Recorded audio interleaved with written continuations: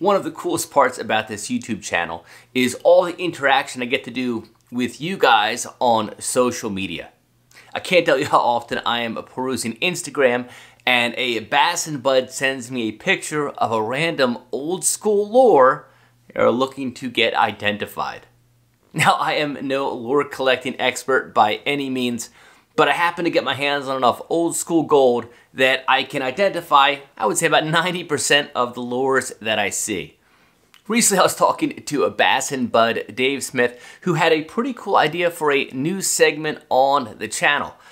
And since we're in a little bit of a transition period here on our move to Florida, hey, I figured it's a good time to try new things. So today on Retro Bassin, we are gonna play Stump the Chump. I'm going to show you some of the various lure photos that Bassin buds have sent me on both Instagram and Facebook, and I'll see if I can identify them. Retro Bassin, kicking some ass and wearing rayon jackets. Thinking about Bill Dance, watching these fish prance through my Ray-Ban glasses. Ain't nothing better than 40-year-old lures coming off of Zepco 33.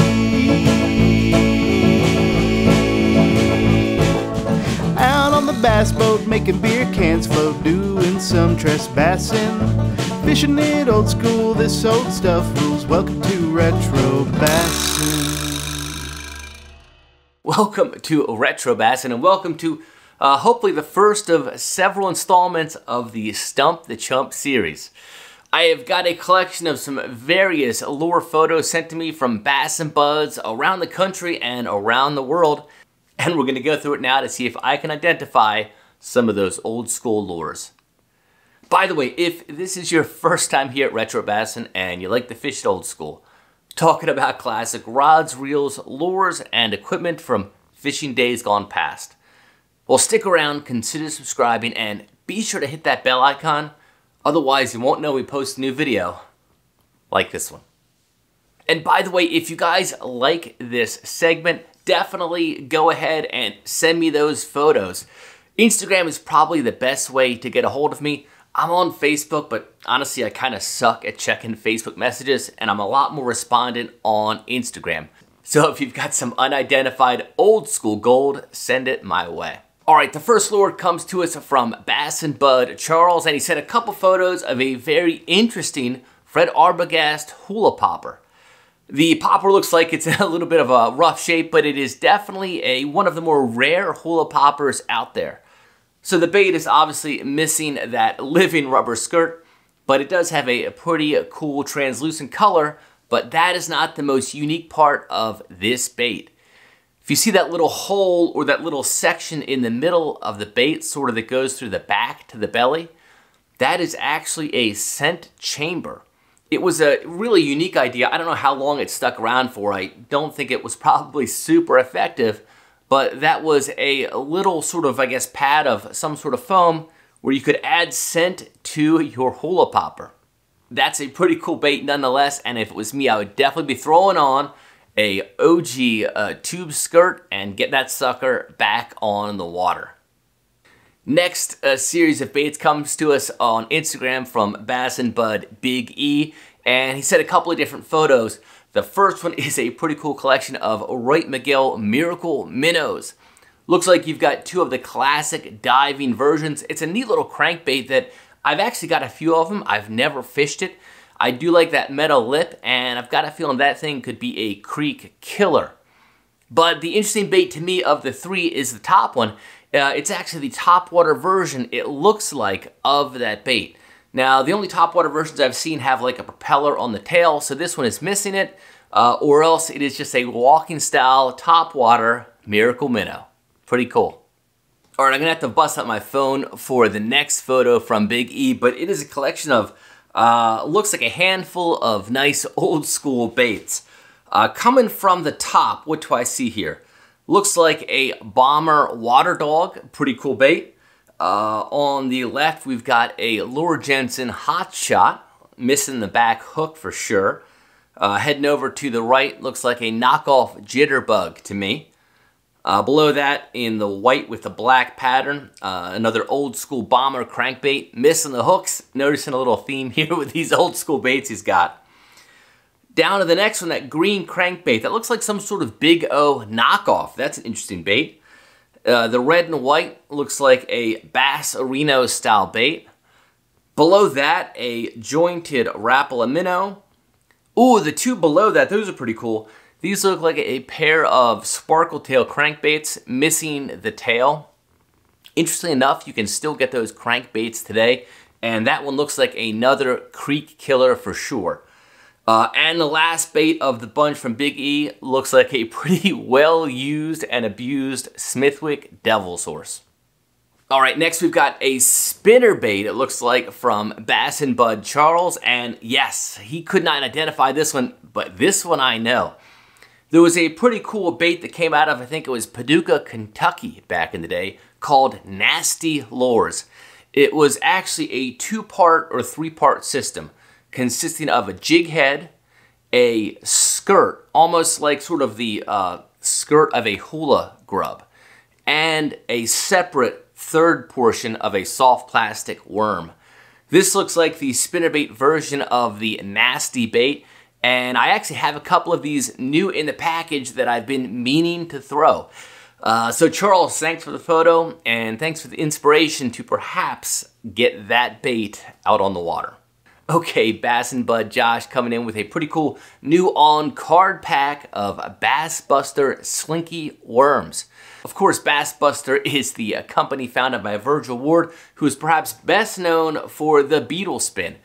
But this was around that flip tail jelly worm era where just about everybody had a segmented body, flat tail worm in that sort of 8-inch range. I'm not familiar with the Slinky worm, but if I had more than, let's say, one pack, I would definitely rip that sucker open and give her a toss. All right, got a pretty cool message from Bassin Bud Seth after a recent episode, and he had this lure sitting in his grandfather's tackle box for many years, and he was unable to identify it until I think we probably talked about the Cordell Blue Striper in a recent video on another cotton cordell topwater bait. This bait that Seth has is actually a pretty sought after bait from striper fishermen. It is the bigger size of the two. I've got a feeling that might be a 2-ounce bait. It casts a country mile. It's a topwater bait, but it sinks. So definitely a cool bait. Being that it came from Grandpa's tackle box though, I probably would not risk that one on the water. Got a message on Instagram from Matt, who was perusing a local antique store and he found this crankbait sitting on the shelf. He wasn't sure if he should pick it up and he reached out with a photograph. So, the best of my ability, that looks like a Tom Mann's Crawdad crankbait. That is a pretty cool one, and I think I love just about every bait Mann's ever created. Tom Mann definitely had a flair for the unique, sort of natural-shaped lures. If you think of Tom Mann baits like the Leroy Brown, the Hackleback, and this Crawdad, yeah, Tom was not afraid to put some ridges and fins into his crankbaits. So this is definitely a very cool one, and I totally would scoop that up for the right price. All right, Justin found this soft plastic bait in his grandfather's tackle box as well, and this looks like a old school Burke Bassin. It is in that Doug Hannon era of the Burke topwater baits. This is a pretty cool one that I have a couple of. Think of a soft jitterbug with a pair of weedless hooks. That's basically what this bait is. I have thrown it before. I've never actually caught a fish on it, but I think when we do get to those weedy, shallow Florida lakes, I could definitely get a bite on a bait like this. Next is a collection of soft plastic baits that Bassin Bud Jacob stumbled across, and I'm going to have to reference a photo on my phone because there are a ton of cool baits here. So starting up at the top, sort of that lizard looking thing, that looks like a standard Mr. Twister lizard. Nothing too crazy there. Just below it, I see a Rebel Redneck. That's a pretty cool color selector soft plastic bait and one of my favorites of my youth. Just to the left of that, it looks like some sort of topwater snake. Now, that might be a Dr. Laurel Bass Tricks, but it also might be a sneaky snake, so I'm not so sure on that one. To the left of the snake looks like some sort of version of a sensation worm. That's a pretty cool worm that's got 3 little curly tails. It's got the standard curly tail in the back and then 2 as sort of either arm appendages. Another cool springtime bait. Just to the right of that thing with the fin. That one actually has me stumped. That is some sort of, it looks like a baby bowfin from Jawtech, but that's not what it is. So yeah, that lure actually does have the old chump stumped. Now, to the right of that little sort of curly looking thing, that is a man's leech. And that is a really cool spinnerbait or jig or even spoon trailer. Now, to the right of the leech, there's another bait. It looks like some sort of polywog. It's got a pair of flat sort of spade tail worm appendages. No idea what that is. That's another unique bait. Man, some cool ones in here. The blue-tailed worm to the right, that looks like a man's manipulator. And that red worm just to the right of the manipulator, yeah, that looks like some sort of flip tail knockoff. I can tell that's not a flip tail worm. It could even be a cream worm, to be honest with you. Below that, I do see a flip-tail lizard in a nice translucent purple. Just below that, that is a man's snake. It looks like that black snake, that is definitely a Dr. Laurel Bass Tricks. That might be the Bill Norman version. And then below that, looks like some sort of curly tail worm. And last but not least, looks like an 8-inch man's jelly worm in grape. Well, nice collection of soft plastics, Jacob. Thank you for sending that along. And yes, I can think of several on that table that I would be throwing. All right, last lure comes to us from Kevin. And this is a topwater bait that has him stumped. And I've got to be honest, it's got me stumped as well. I don't know if this is a off-brand version of topwater, but I've never seen this before. Looks like it's got a hard, probably wooden body, a blade up front, and then at the back, that little lump on the bottom, that looks like maybe a set of eyes.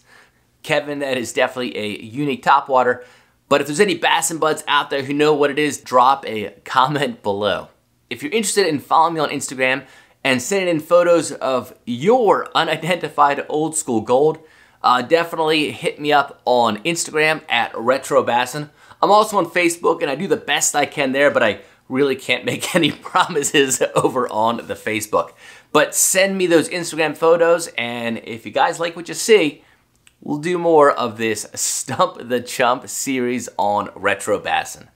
By the way, if you're looking for more old school content, click right here. Otherwise, I will see you right back here, same time, same place. Until then, keep the carpet side up, and definitely fish it old school. Fishing it old school, this old stuff rules. Welcome to Retro Bassin.